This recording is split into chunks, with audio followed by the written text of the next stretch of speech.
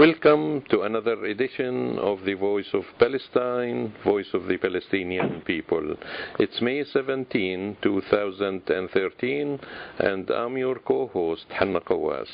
This week we'll be talking with two spokespersons for the Gaza Arc here in Canada, David Heap and Ehab Lotayef, who will update us on the project and what people here can do to help.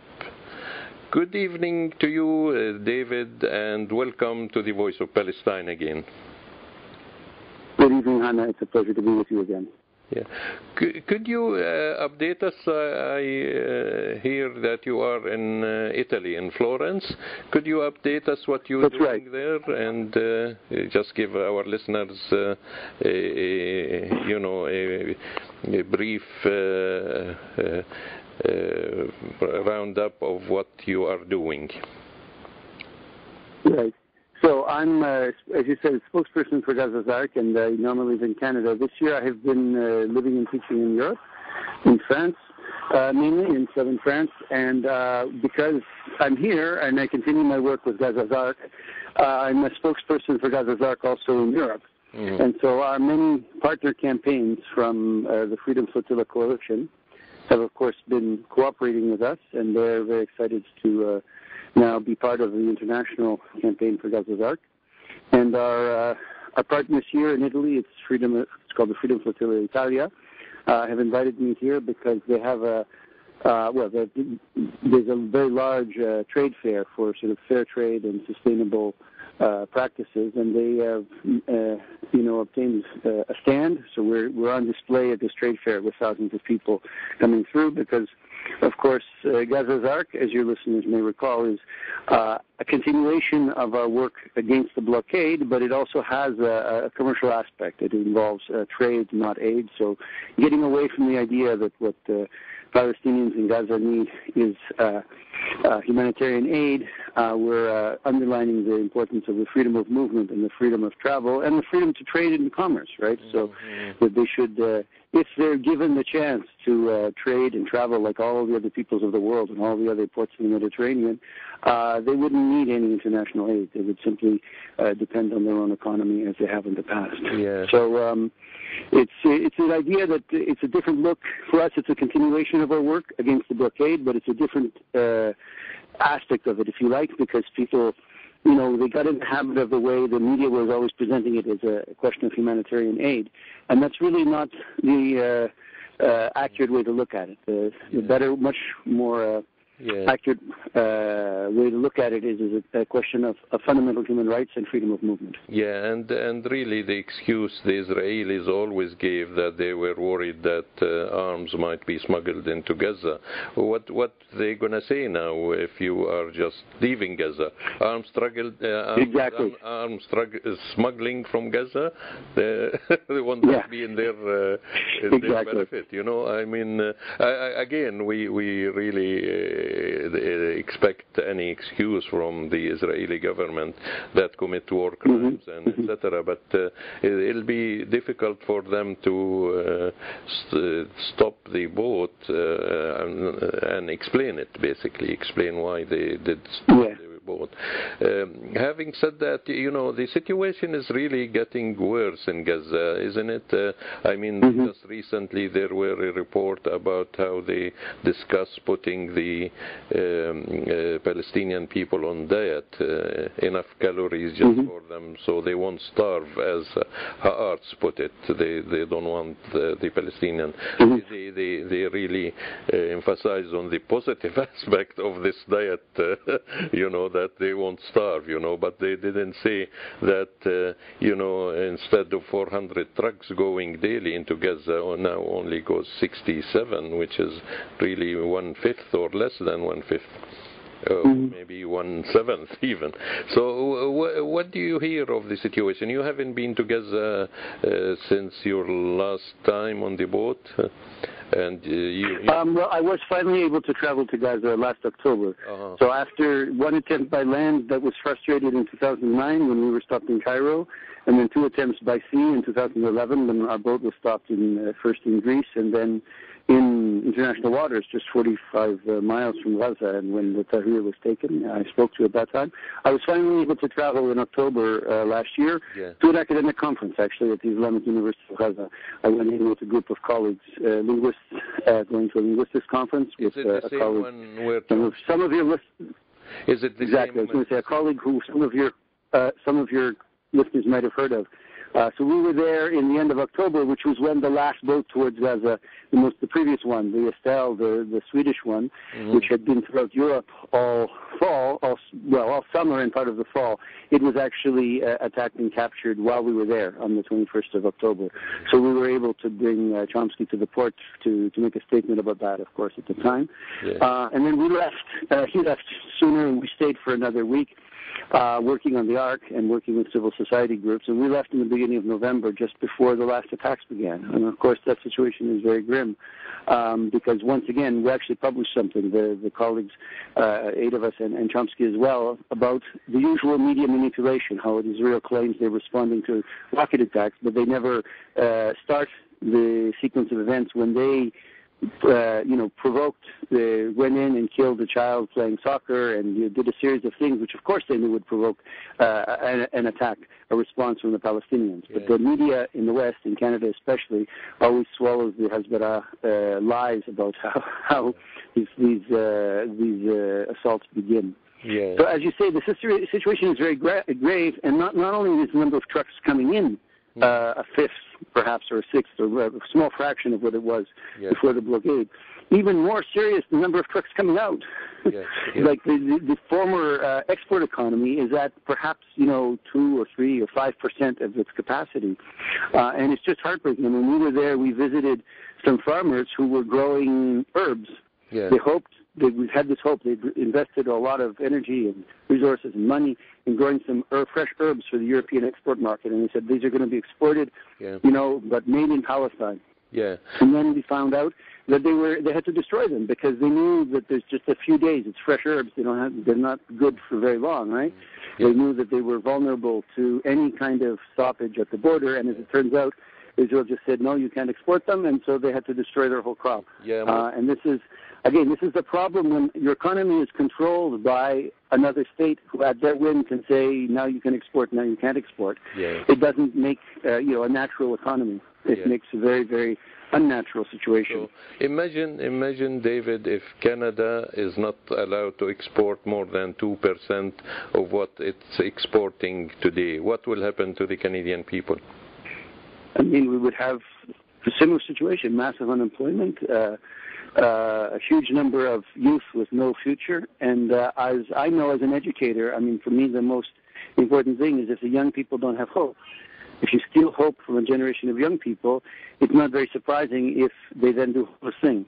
It's a very simple equation. People without hope will do hopeless things. And we know that the population of Gaza is more than half young people and children, more than half under 18 years of age. And if they have no hope for the future, that's very, very serious. So I think we have to do something to build hope, which is why the Gaza's Ark project is subtitled Building Hope. Right? Because we know that one small boat with one load of cargo coming out isn't going to change the economic picture for 1.7 million people. But it is, as usual, it's the statement from a citizen to citizen civil society group taking direct action, because we know that they know that the states of the world aren't going to act. It's going to be the people that lead, and eventually leaders, governments will figure out how to follow. So we have to continue going. We have to do something that builds hope, and that's so in this case visibly in the port of Gaza, that people there can see. They've known for 4 or 5 years that we're trying to sail from the outside, right? But since 2008, when the last boats got in, they didn't see any of the international solidarity boats. So now they will see the one that we're going to be rebuilding in the port of Gaza, and in the Date Association in Deir Balah and in the women's cooperatives making the handicrafts, they will see these goods have been bought by, a fair trade organization in Australia or in Spain or in Norway or from here in Italy. They'll say, the people want to buy your goods. The people want you to have an economy that stands on its own feet, and we believe in you. The peoples of the world are in solidarity with the struggle. We're very happy now recently our international partners were joined by a South African campaign as well. So it's really becoming very international. Yeah, that's good, although, realizing that a boat or two leaving Gaza won't really relieve the unemployment rate, because in young people it stands at 50%, and that includes the seasonal employment, doesn't it? Yeah. Yeah. So, yeah, no, it's terrible. Yeah. So basically you said you are in Florence. How you are received there, and how people are responding to your call and to the ARC project? I have to say it's very heartwarming. In Europe, in Italy, and elsewhere in Europe, the response is very positive. The people, they've sort of forgotten in some cases, depending about where they are. They might have forgotten about the flotilla and about the campaign against the blockade. But when it's explained to them again, and we do have to explain it to them because, of course, the mainstream media isn't picking up our story. We depend on alternative media like you. They tend to open their hearts towards the cause because, as I say, the peoples of the world haven't forgotten the situation of the Palestinians of Gaza. It's the governments. Mm-hmm. So, I was at a fair trade event in Nice, where I live, in France, and the whole region, they have a policy that in this local economy fair, they'd never buy market goods which could be produced in the region, right? Mm-hmm. Because it's all about local economy. The one exception they make, Hannah, of all of this is that they said, but we will carry olive oil from Palestine. Even though the region produces its own olive oil, they say it's important to carry olive oil from Palestine. Yeah, and I saw, just last week, I saw peasants, producers who are olive oil producers themselves buying Palestinian olive oil, because they say, we have to remember these people. Yeah. So the solidarity is very real. And it's much more, how shall I put it, it's not in the hands of the government, but it's much closer, it's much more out in the open, in the public, and there are more people talking about it. If I wear, Palestinian T-shirts, as many of my T-shirts tend to be, I'll always be, have somebody in the street comment on it and say we have to remember Palestine. So I think there's an act for Palestine. So I think there's a high level of consciousness here, and that's because civil society has been working on it. The trade unions, the student groups, the community groups have been working on it for a long time. So we can get there too. Yeah. It's a matter of grassroots work. Yeah, that's good news actually, and it's understandable why people don't want to buy from other countries for basically the environment effect of the transportation and all that green gas. Effects on the environment, whether trucking or through planes, etc. But I want to go back to the situation in Gaza. The fishermen having lots of problem because Israel violated even the so-called Oslo Accord and reduced it from 20 miles to 3 miles where people can fish. And just yesterday or the day before, some spokesperson from the Israeli government stated that the security zone is not 100 meters, but it's 300 meters from the border with Israel. So, they're keeping the squeeze on Gaza, and the situation in Egypt with the change of government, we don't see any change in Israeli policy, whether on the border or in the Rafah crossing. What do you think about these measures that Israel is doing to the Gazan people? Yeah, well, it's clearly punitive. This is the thing. It continues the policy of collective punishment. It has nothing to do with security, of course. Fishing boats catching fish, farmers planting their crops and cultivating their wheat or whatever they cultivate along the buffer zone. None of these things are a threat to the security of Israel. Everybody knows that. Yeah. So it has nothing to do with anybody's security. It has everything to do with punishing the population. And this is clearly a violation of international law, but or repeated violations of international law. What can we do to draw attention to it? Well, we talk about it, we write about it. We have partners in the Freedom Flotilla campaign who are also there among the people who accompany the fishermen, because as usual, the only way we can get attention in our Western countries from the media is often if there's somebody from, in this case there's Italians there who are sometimes going out and accompanying fishermen, or people from Spain or other countries. So they try to do what they can to highlight the situation, which is, day in, day out, week in, week out, just more oppression from the occupier. Yeah. The situation in Egypt is very, very, very disappointing, I have to say. That we heard that the Palestinians who were leaving in March to go to the World Social Forum in Tunisia were treated, they say, as bad as the Mubarak years. That's what they said. Yeah. It said the men from 18 to 40 had to be basically detained and deported from the airport if they wanted to fly to Tunisia. Yeah. So they said, unfortunately, you can have a change of government, but the last institution to change in many cases is the army. Yeah. And we know that there's a high degree of military cooperation still between the Egyptian military and the American military and the Israeli military. And with billions of dollars a year in military subsidies from Washington, that's not going to change very quickly, unfortunately. Yeah. And the same with the Egyptian security forces, I believe. Just one final question, David. It's really a pleasure always talking with you. But how can people help the project, and what they can do to help this project, this important project, really? And it's in essence really emphasizing on the principle of people depending on themselves and relying on themselves rather than on aid. Yeah, well, as in all cases, the flotilla efforts are entirely funded by human solidarity. We have no government funding. So people can donate online at GazaArc.org. You can donate there. Some people are reselling symbolic shares, so you can become one of the people that are supporting the Ark by buying a symbolic share and becoming a part owner or several shares. So if you donate $50 or more, we'll send you a certificate saying you have a share in the Ark. But we need to fund this. We've made a down payment on a boat, and we need people's generosity to reach out and help funding it. The other thing is we need to sell the cargo. We need to help the producers I was talking about, the date producers and the matfulin producers and the vogra and zatar and all of those good Palestinian products. We need to help them sell it internationally. And so, if a community business or an association or a cooperative or a consumer group wants to get together and sponsor it and buy, a part of the cargo, that's also a sign of saying we believe in your economy and we believe you should have the right to export. Yeah. Of course, this also means you're sharing part of the risk. Yeah. Because we know the risks of these voyages. We've sailed before.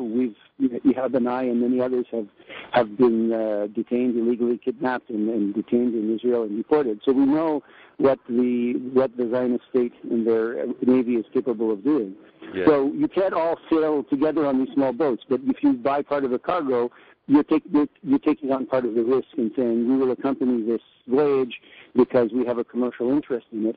And then the interesting thing afterwards, if the worst happens, is that in our own countries, in Canada, in the States, and in Europe, people can go to their governments and say, why are you not looking after my commercial interests? We bought merchandise. Why is there no free trade from Palestine? Yeah. And in the discourse of Canada, where they supposedly believe in free trade, I think it would be an interesting thing to throw back at our conservative government and say, why is there no free trade for Palestinians? Yeah.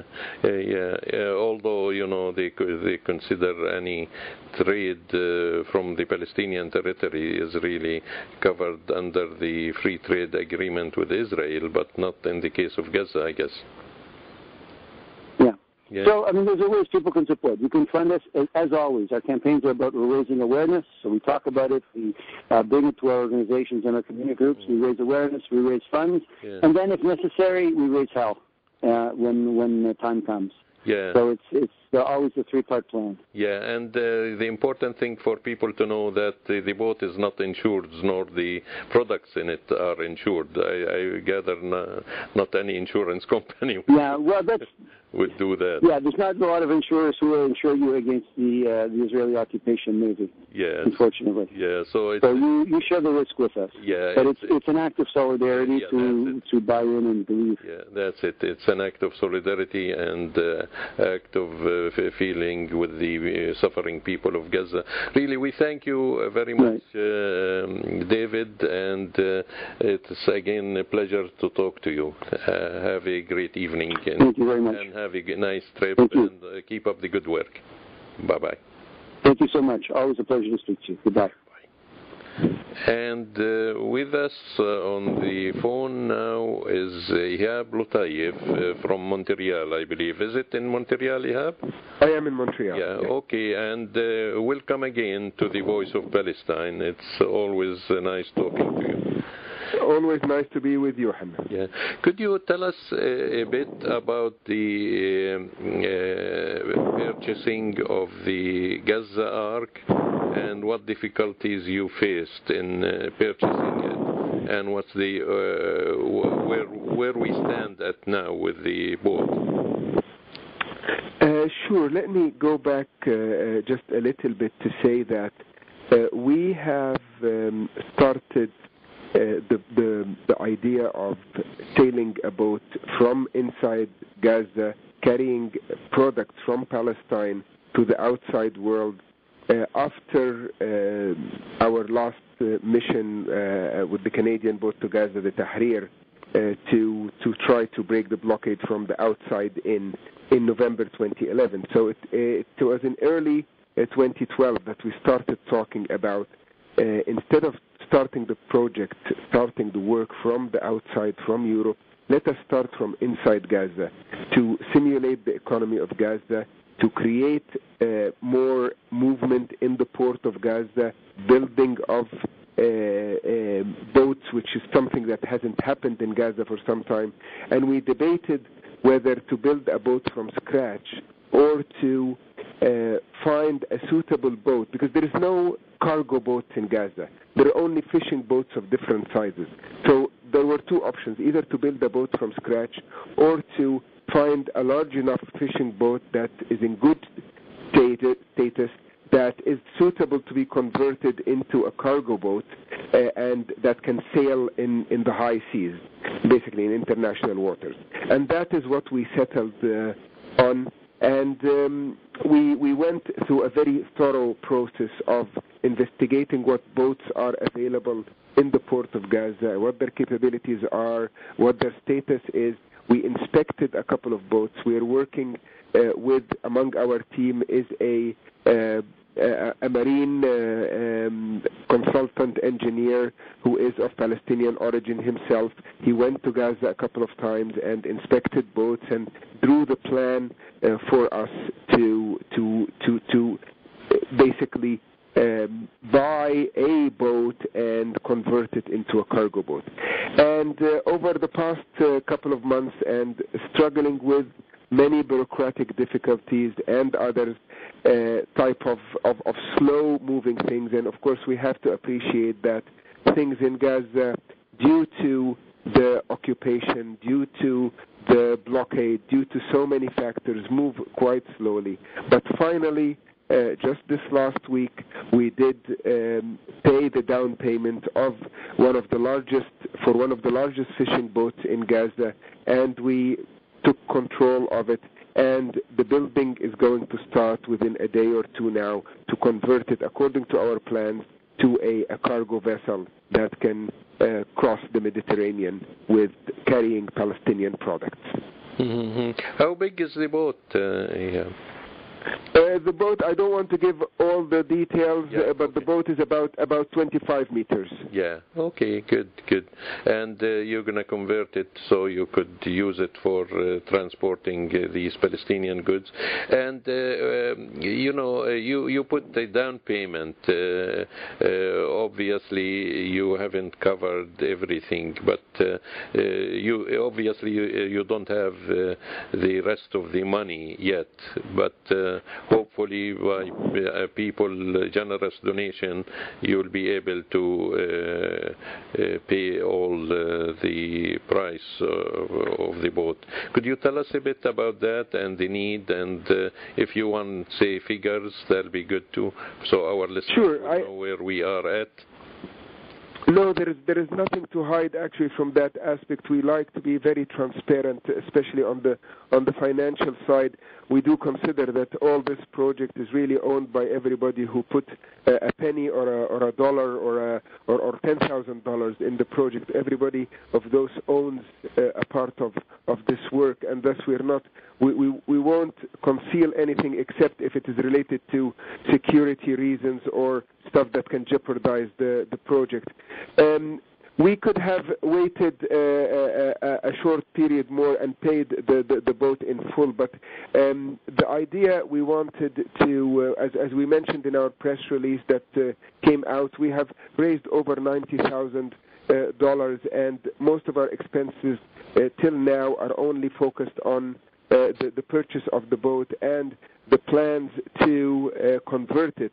And thus, what we are trying to do is to have money with us as well, now that we have the boat, to be able to start the building. We didn't want to pay all the money we have in the price towards the price of the boat, and then not have money or be waiting at a bottleneck before we can start the building/conversion process. That is the important work that really we want to start with, and that's going to be more challenging and more time-consuming than just buying the boat.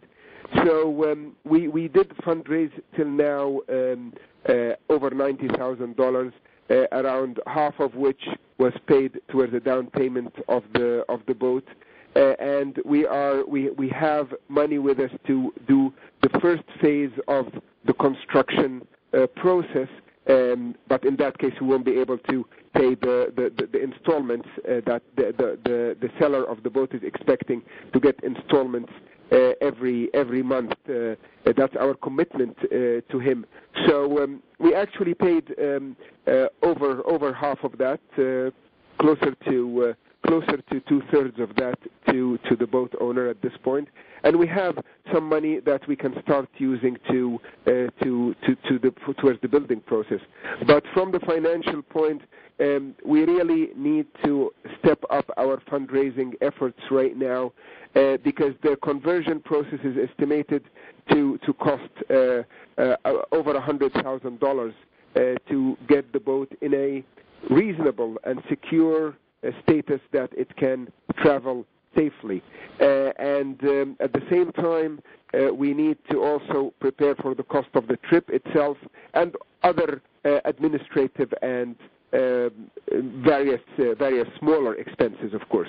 So this is the situation in the fundraising. We hope that when we start showing on our website and through various media the process of the building starting visually, and people can see photos and all that people will be really encouraged and energized to make quick, strong donations, so that there will be no slowness in the building process, at least not due to the lack of funds. There are other factors that sometimes we might not be able to control, but we want to be able to be under our own schedule, financially at least, as long as these obstacles don't come up. The problem also, if there was a free at least outlet, one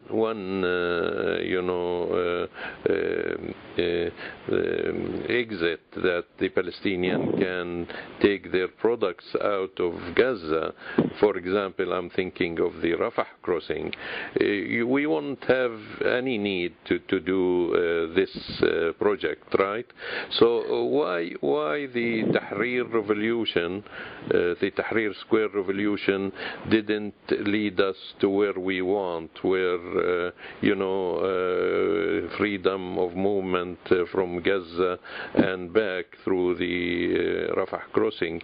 Were you disappointed with the position of the new so-called revolution that took over in Egypt as an Egyptian? I would like to touch on 2 points. The first point is, maybe I slightly disagree with you about that there would be no need to struggle against the naval blockade of Gaza if the Rafah crossing was open. I think that the people of Palestine have a port on the Mediterranean, which is Gaza, have a coast on the Mediterranean, the coast of the Gaza Strip, and they should not be prevented from using that and forced to use their border with another country. I mean, if Canada can trade with the United States but can't send its products through the Pacific or through the Atlantic Oceans, that would not be a natural, normal, fair situation.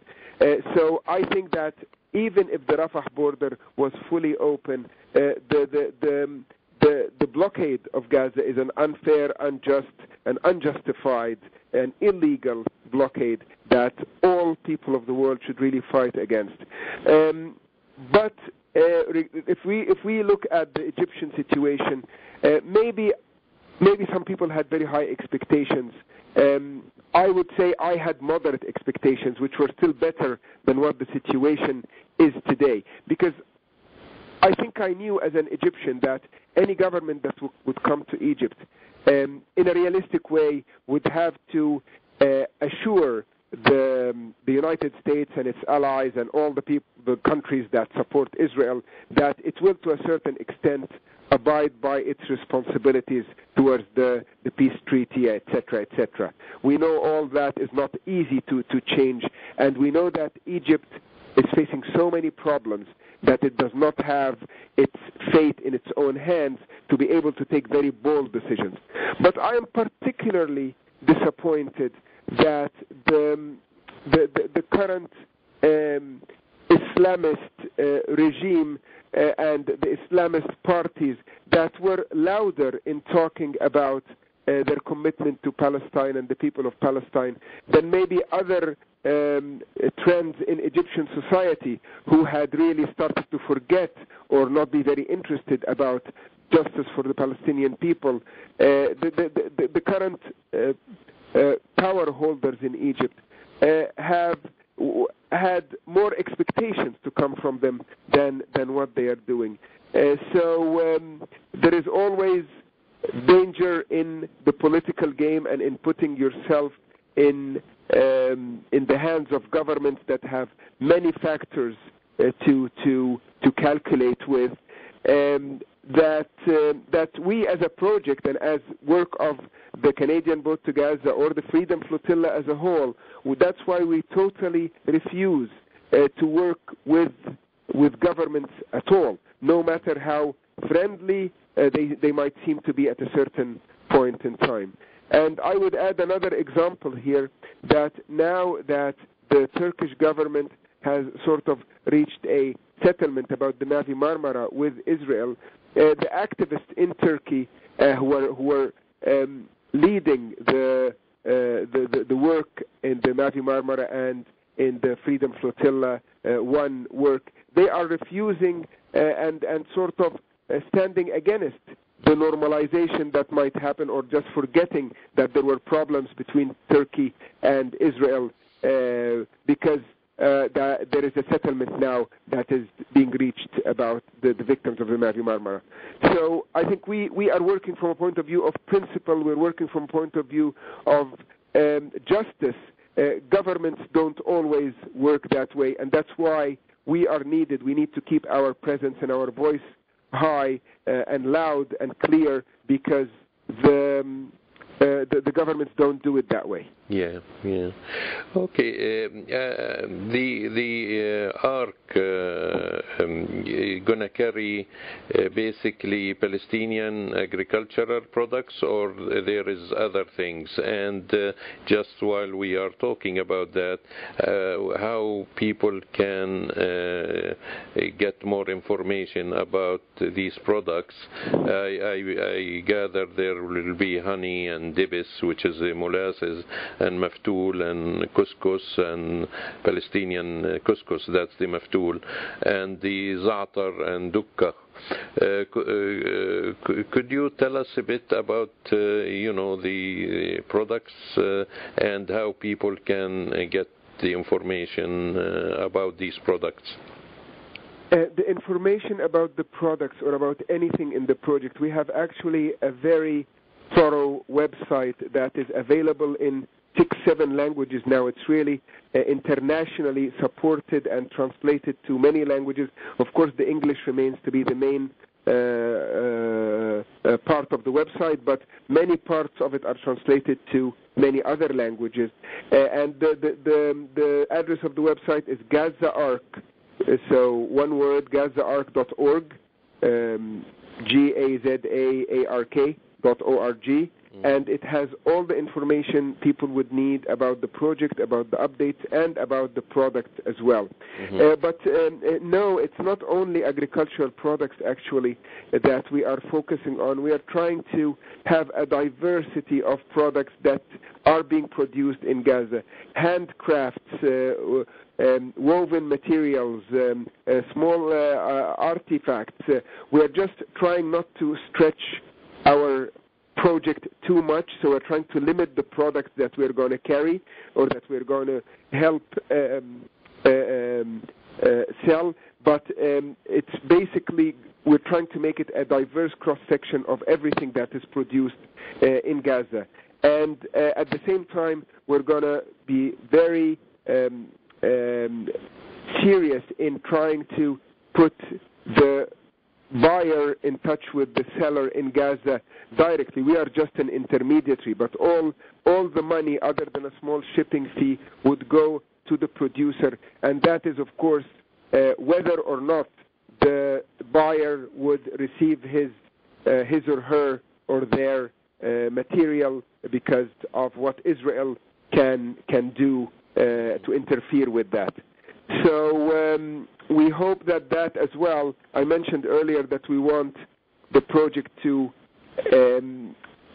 energize a bit the economy of Gaza and the industries in Gaza, and through this is another aspect of energy that we hope will come through the project, which is to have a bit more selling of products by the manufacturers in Gaza, agricultural and otherwise. And again, people don't have to buy things, they could donate towards the whole project in general, and that's on the website. Am I correct? Yes.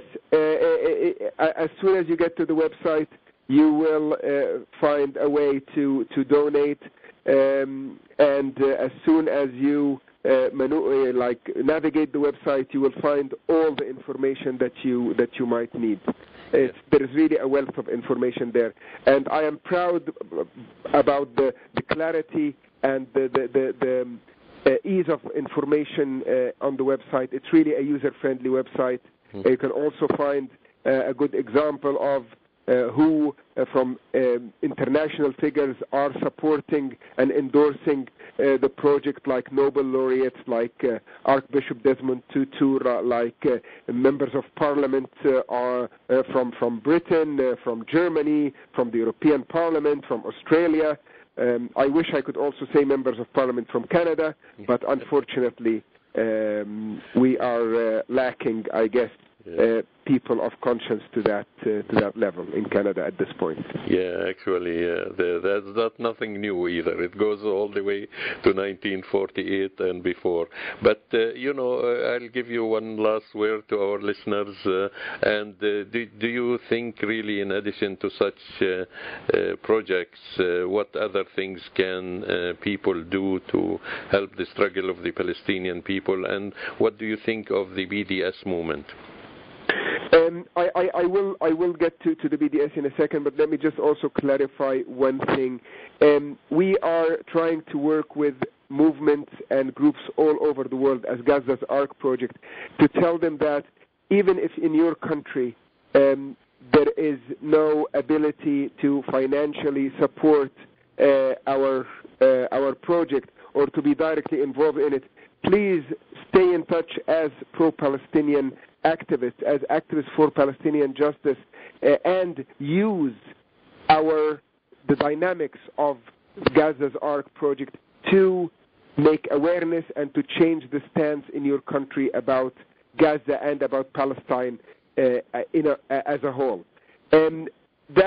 Saying that as an intro to getting into BDS and any other type of struggle or any other type of tool, because really all these are tools that we are using and we should utilize towards getting justice and fairness for the Palestinian people. The BDS movement is getting success after success worldwide, and we all have to support it in any and every way we can, whether by personal practices or by writing letters of support or joining in actions, etc., because it's already quite late that Israel is considered a normal, benign citizen of the world community, where really it is a country that is oppressing a large population of people for generations and generations, for decades, and it should not enjoy, just for the reason of justice and fairness, it should not enjoy the status of a good citizen in the world community. And one way to make it feel that it's not a good citizen and force it to change its ways is through actions like the BDS movement. Yeah, we really thank you, Ehab, and keep up the good work. And again, we hope to talk to you soon again. Thanks. Pleasure talking to you, and pleasure to reach your listeners, Hannah. Thank you very much. Yeah, have a good night. Yeah, bye-bye. You too. And that was Hannah Kawas talking with David Heap and Ehab Lotayef, both from Gaza's ARC. And people who want more information or want to donate can check out their website at www.gazasarc.org. That's gazasarc.org. And with that, we conclude another edition of The Voice of Palestine.